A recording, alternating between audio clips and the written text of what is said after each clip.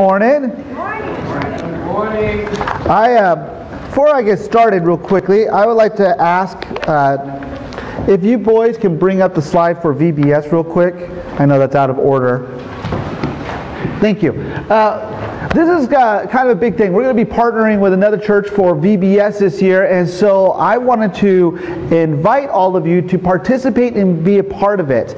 We're looking for people to help with VBS. So if you would like to be a part of VBS, it's going to be on July 22nd through the 25th. That's going to be a Monday through Thursday, so it's going to be a day shorter than like a 5-day VBS, and that's typically because the numbers drop on Friday. So if you would like to help out with VBS, we would be glad to have you be involved. Everything from being a leader with a group of kids to traveling around to helping out with the snacks, like serving out the snacks. If you want to help out with, I can't even think else, the Bible stories and stuff like that, let me know. I would be so glad to have you be involved. And so this is kind of a big way for us to engage with children and make an eternal impact in their lives through a 4-day week of just presenting the gospel to them. All right, so that's it on that. Will you open up in prayer with me, please? Heavenly Father, Lord, we just thank you for this morning. We just thank you that we have beautiful sunshine, that spring is such a crazy time. We have a beautiful day one day and a cold day another, but you know what, Lord? You are in control of it. And you know what's going on.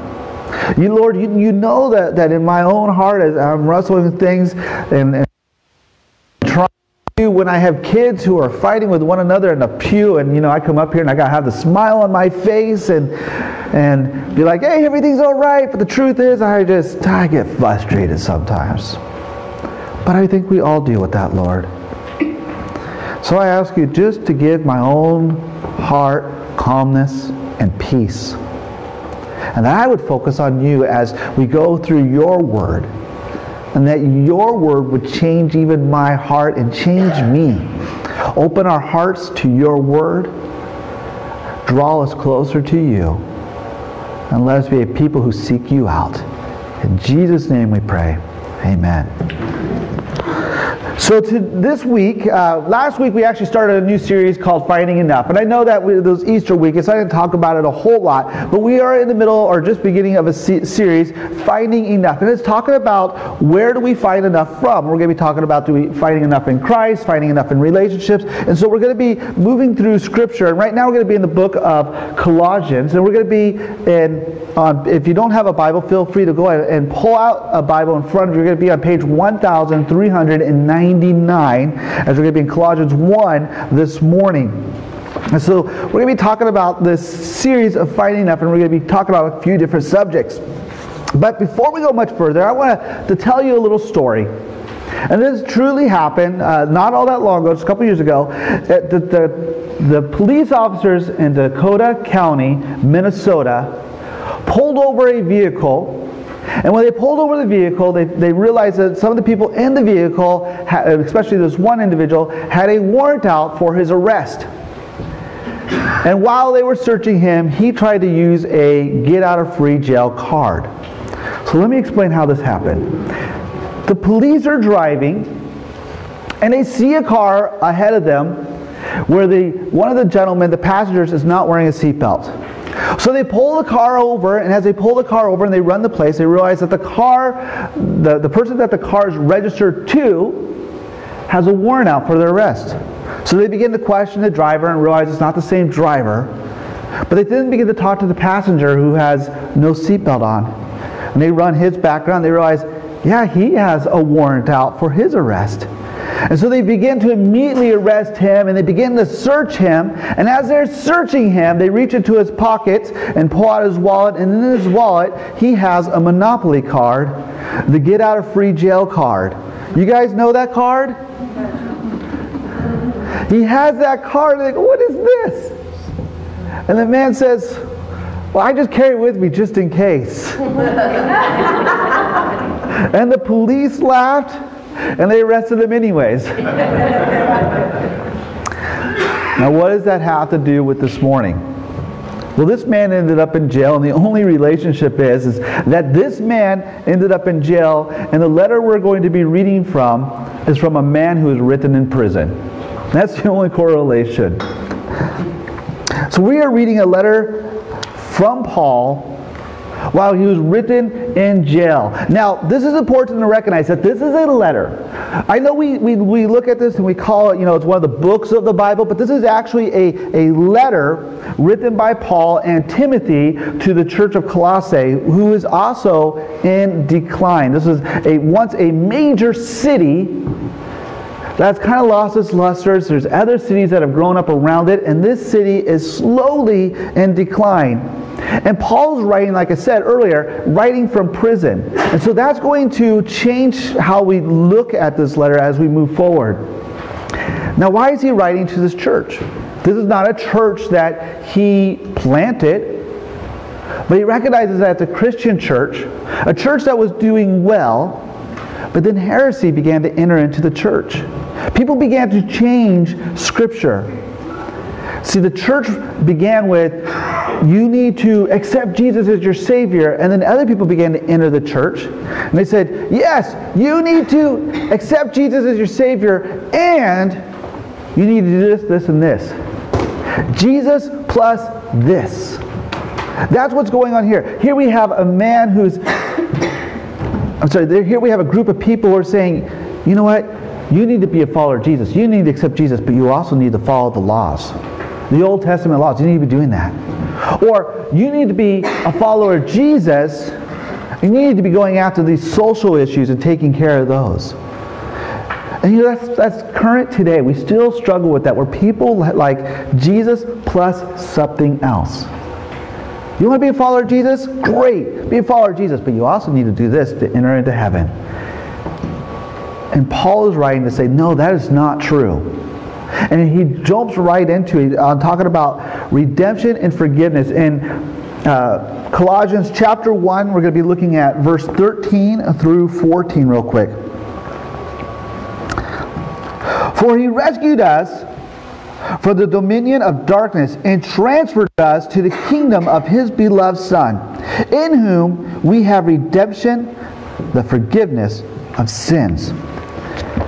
Immediately, Paul begins to clarify. He just flat out says right at the beginning, it is faith in what Christ has done and accepting him as Savior that rescues you. It's not Jesus plus something else. It is Jesus alone.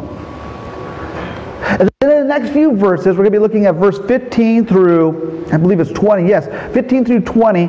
It's what's considered a hymn. Now what's interesting is when we think of a hymn, we typically think of a song. We think of the hymnals that are in front of us. We're pulling out a hymnal. But what a hymn simply means, it means to praise. And this particular hymn is cut up into two different parts. And the two different parts focus on different areas of Christ. And so we're going to be looking at these two different hymns. Now, it is believed that the early church would actually recite this part in their services. And that they would go over this every single week so people would remember the simplicity of the gospel. So let's go and jump into it. We're going to look at the first part of this hymn today. We're going to go look at Colossians chapter 1, verse 15. And number 1 on your outline, it says, embrace Christ over creation. Embrace Christ over creation. Verse 15. He is the image of the invisible God, the firstborn of all creation. Do you recognize that part right there? Let's look right at the beginning of that. He is.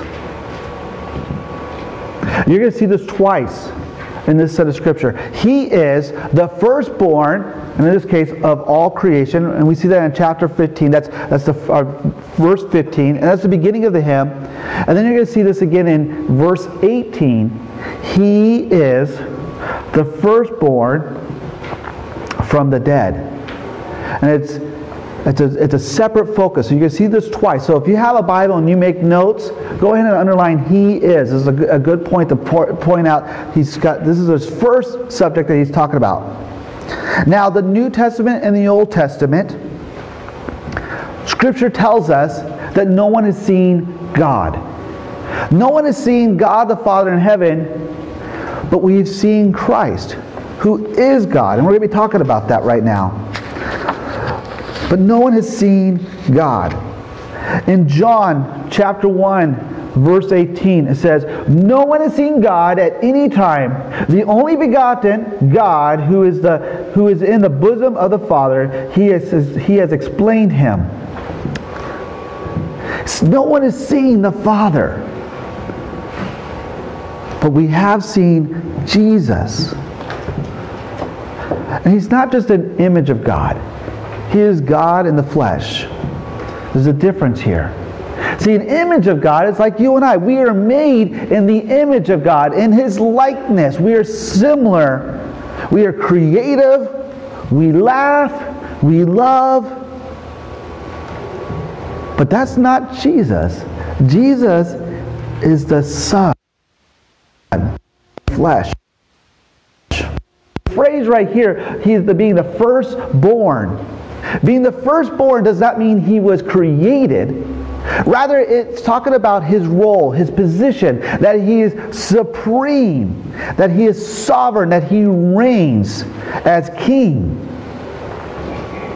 Firstborn doesn't always indicate in Scripture, meaning that you're the firstborn child.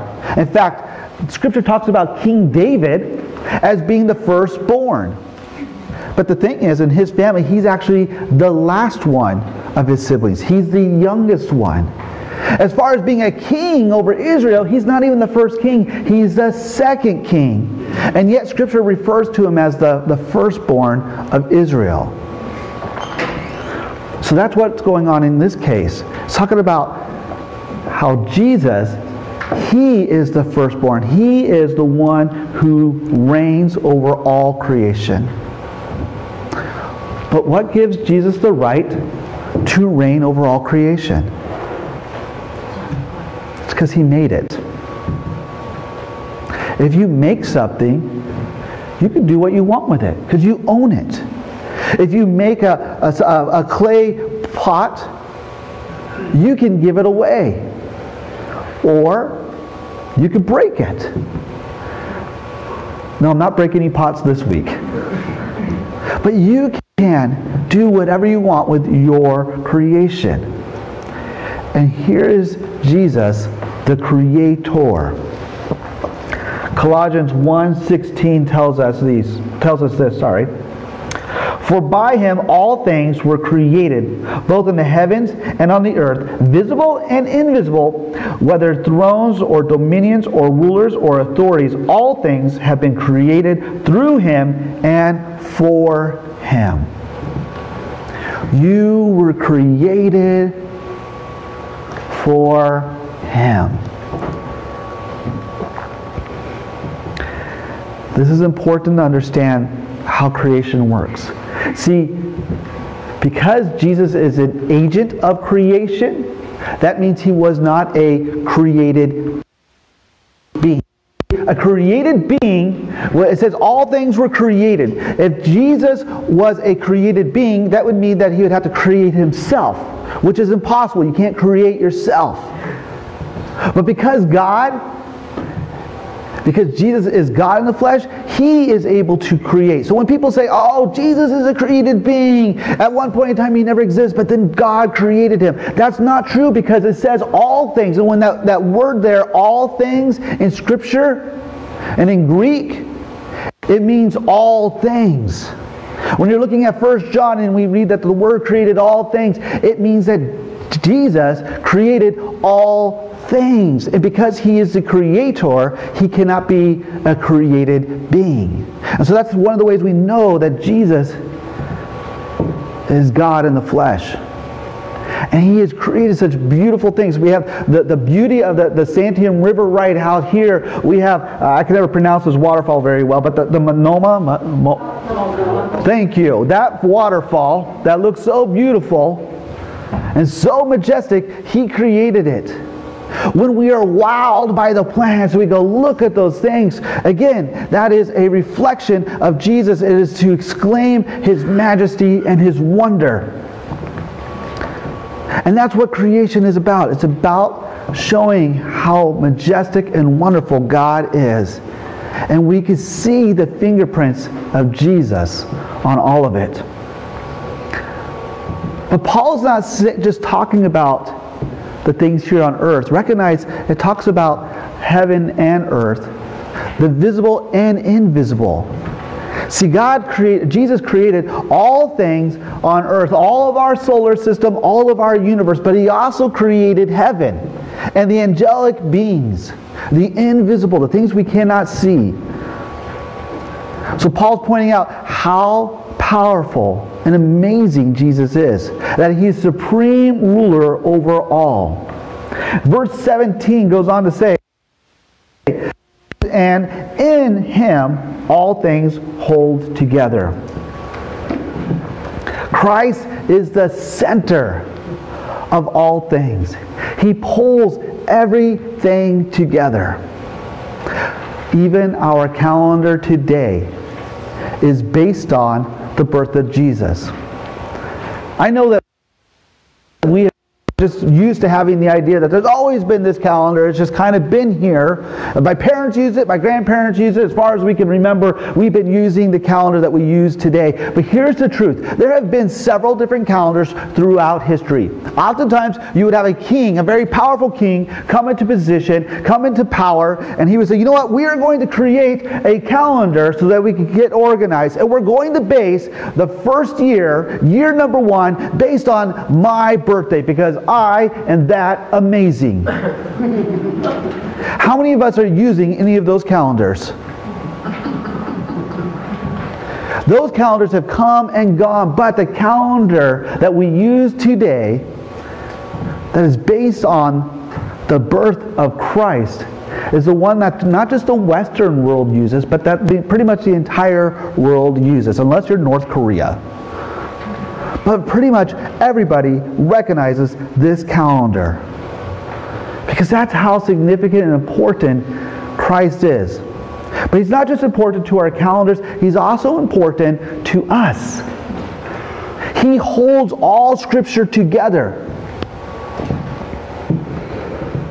If we did not have Christ, everything in our universe would fall apart, because He is the center of everything.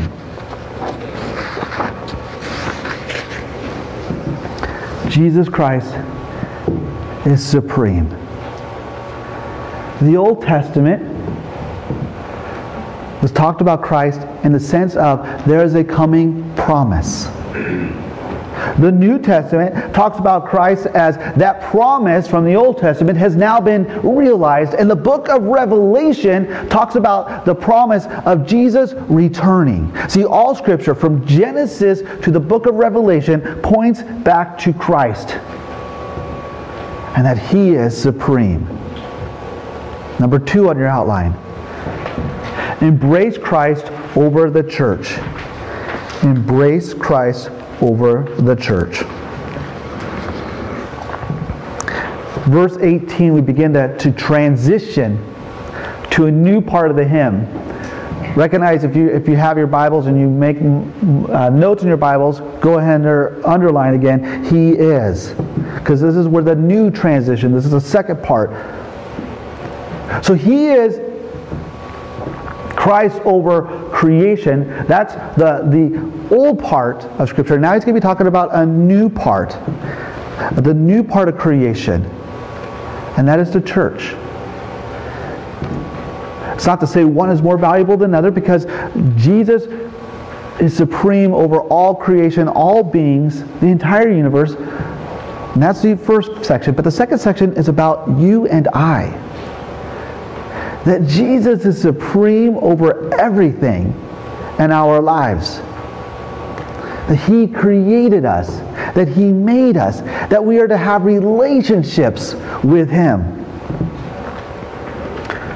Some people look at the church as kind of more like a hobby horse. Something that you just kind of do, or people that just gather. But the truth is,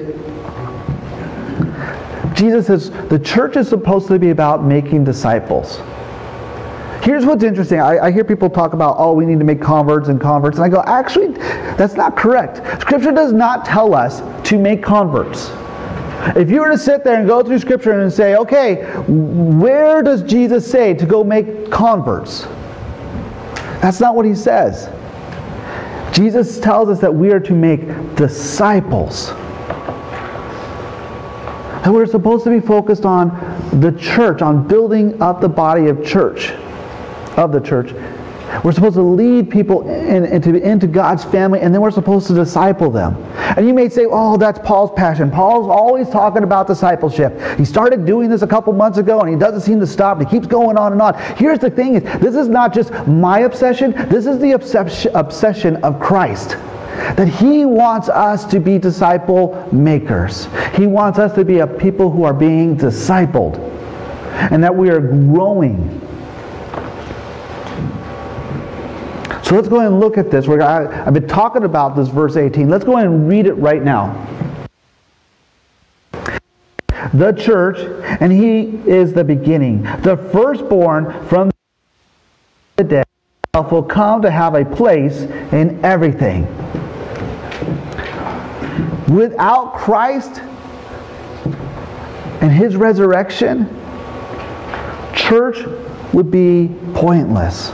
Paul writes that in 1 Corinthians 15. If we have hope in Christ in this life only, we are of all men most to be pitied. But because Jesus rose again, the church finds life. And the church is something that people should be marveling at.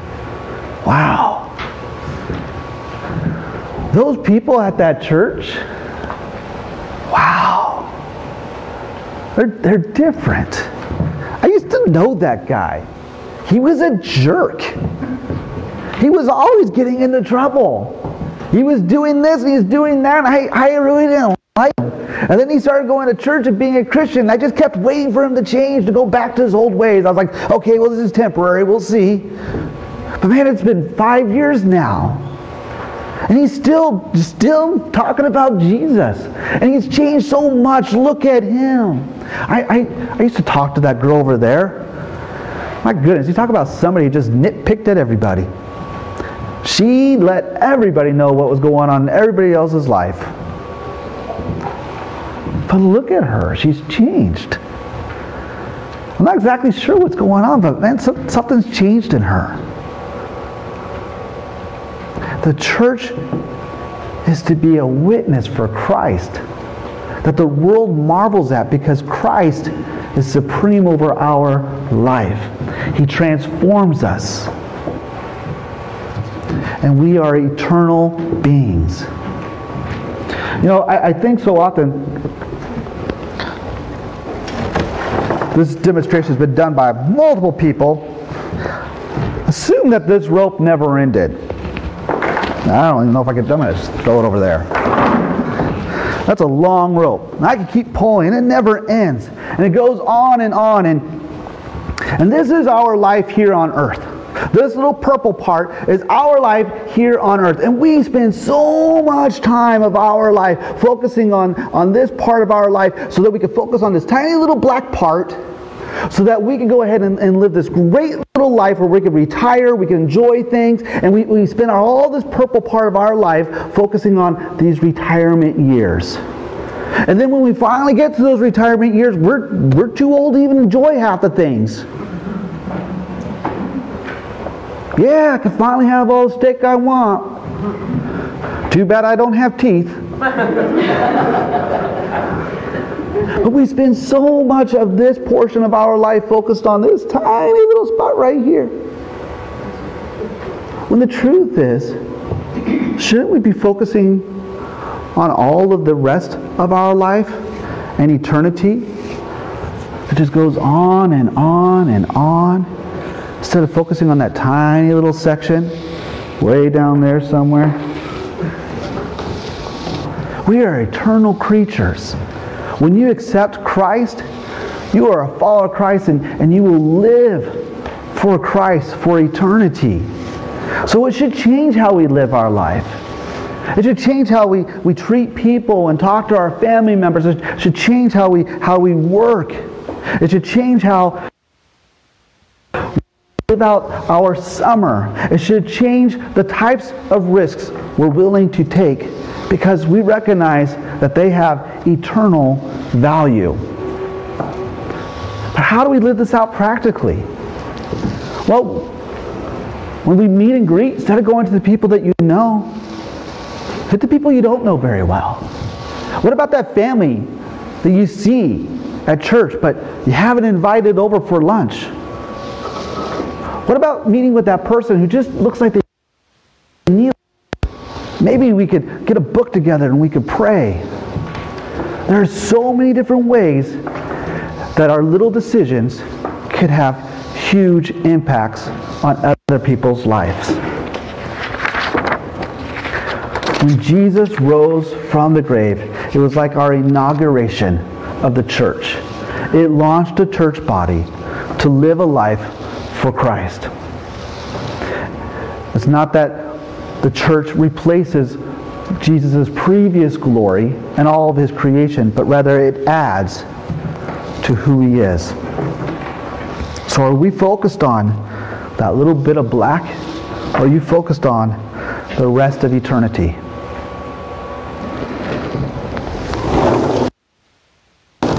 Because there's a lot more of this. There is, I can't find that other section now, than this.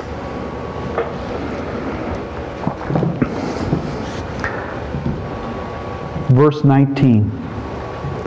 For it was the Father's good pleasure for all fullness to dwell, and all of God's attributes,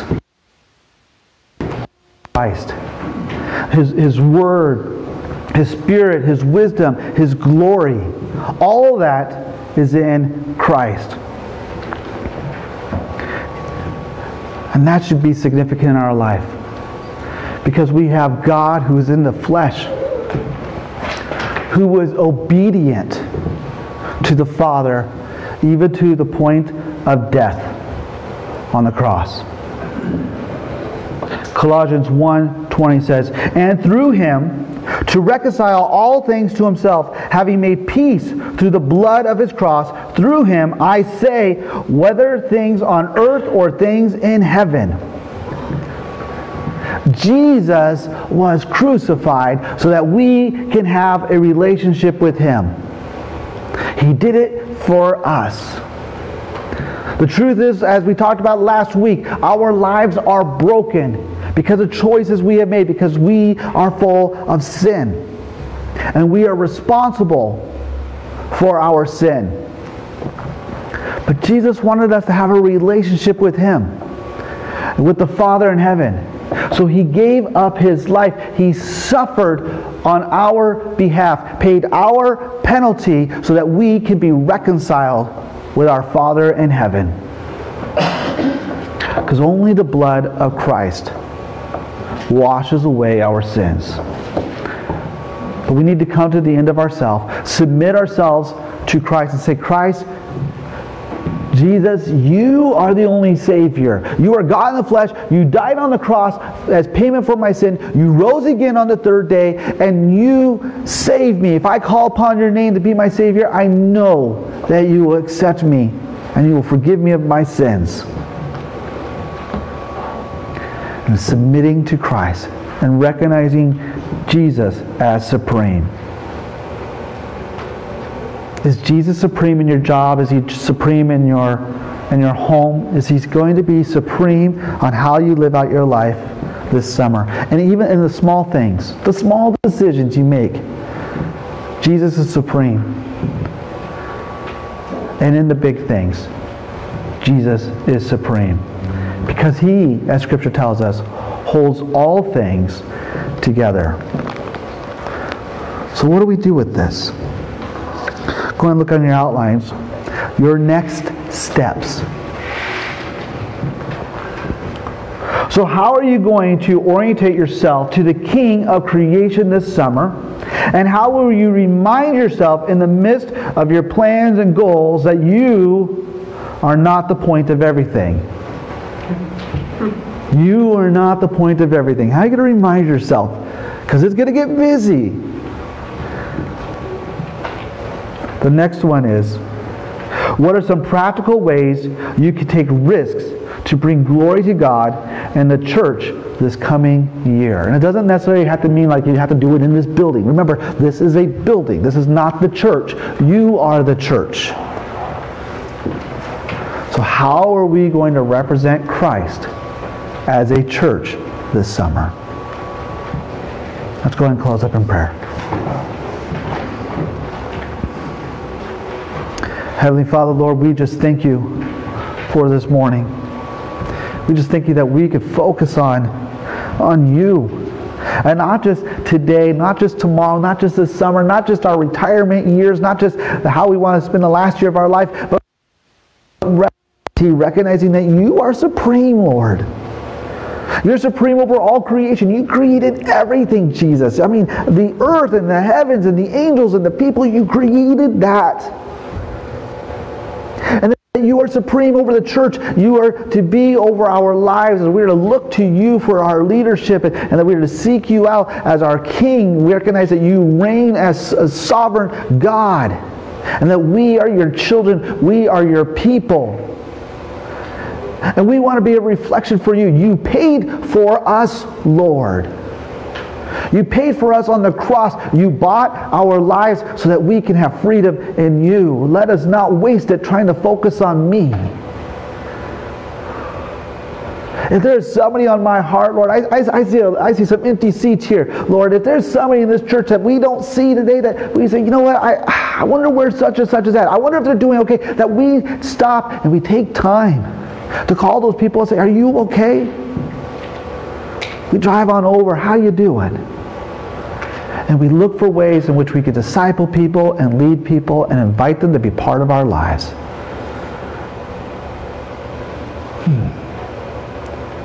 Lord, let us be excited about who you are. In Jesus' name we pray. Amen.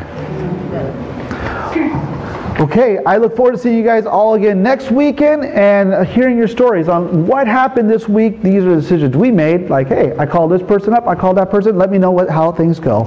And I'll see you guys next Sunday.